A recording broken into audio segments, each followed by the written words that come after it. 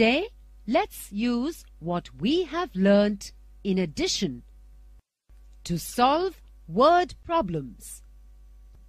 We will call these word problems as addition stories.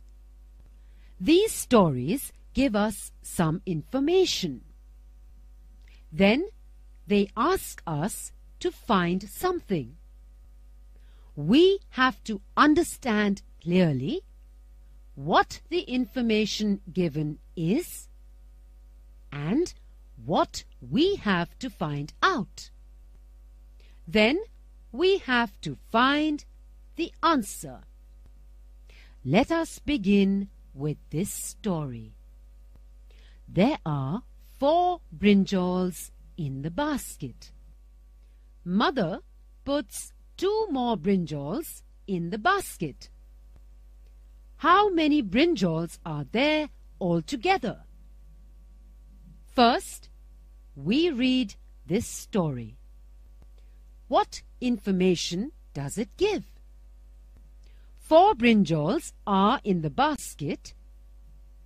2 more are put in the basket.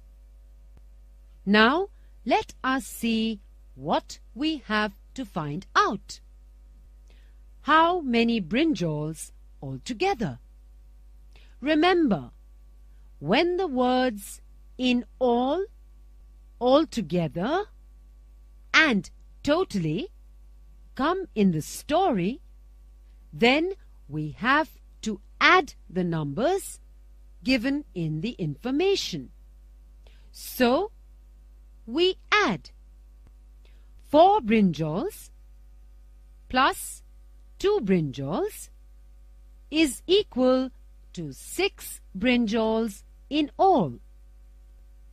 There are 6 brinjals altogether in the vegetable basket.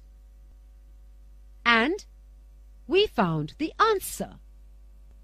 Now, let us look at different addition stories and solve them.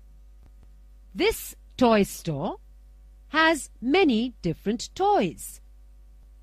There are 2 yellow robots and 2 green robots on the shelf.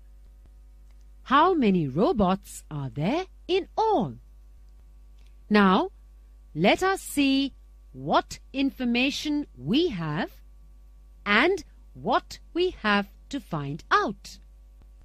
Information: 2 yellow robots and 2 green robots.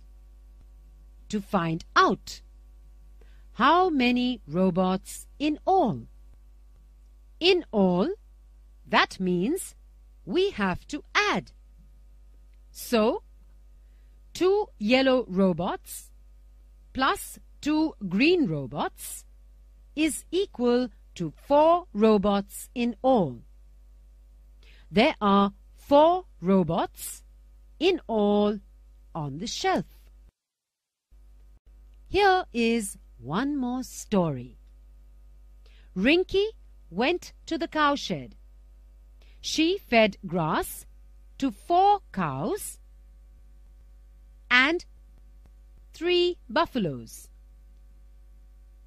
How many animals did she feed totally? Totally means we have to add the numbers given in the information.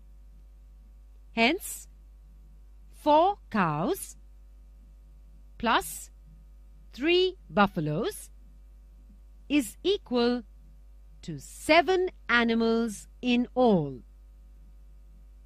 Rinky fed 7 animals in all.